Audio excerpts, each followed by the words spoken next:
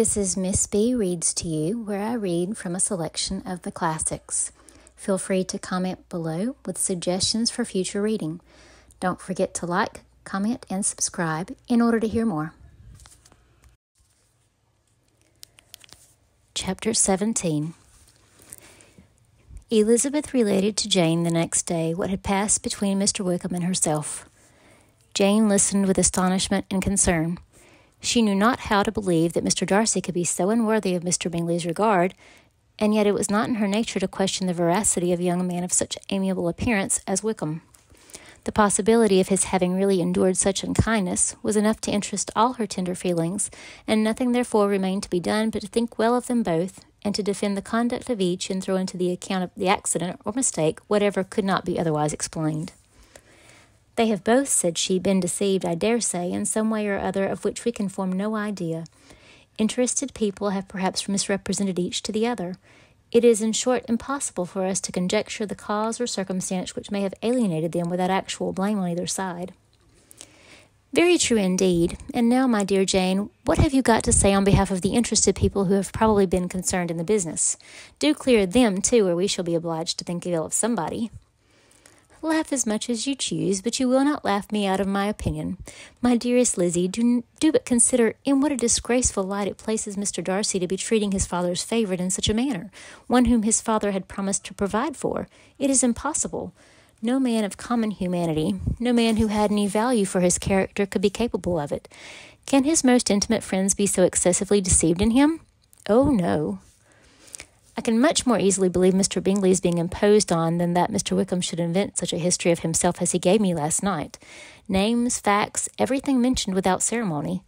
If it be not so, let Mr. Darcy contradict it. Besides, there was truth in his looks." "It is difficult indeed. It is distressing. One does not know what to think." "I beg your pardon. One knows exactly what to think." But Jane could think with certainty only on one point, that Mr. Bingley, if he had been imposed on, would have much to suffer when the affair became public. The two young ladies were summoned from the shrubbery where this conversation passed by the arrival of some of the very persons of whom they had been speaking. Mr. Bingley and his sisters came to give their personal invitation for the long-expected ball at Netherfield, which was fixed for the following Tuesday.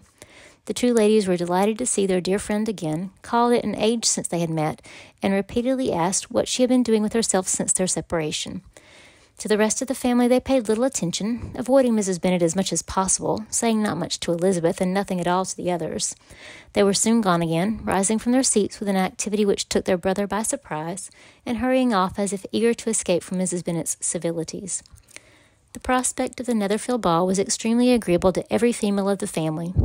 Mrs. Bennet chose to consider it as a given in compliment to her eldest daughter, and was particularly flattered by receiving the invitation from Mr. Bingley himself, instead of a ceremonious card.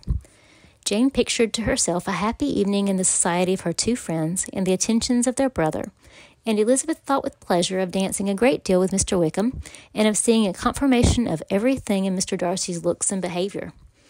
The happiness anticipated by Catherine and Lydia depended less on a single event, or on any particular person, for though they each, like Elizabeth, meant to dance half the evening with Mr. Wickham, he was by no means the only partner who could satisfy them, and a ball was at any rate a ball. And even Mary could assure her family that she had no disinclination for it. "While I can have my mornings to myself," says she, "it is enough. I think it no sacrifice to join occasionally in evening engagements. Society has claims on us all, and I profess myself one of those who considers intervals of recreation and amusement as desirable for everybody."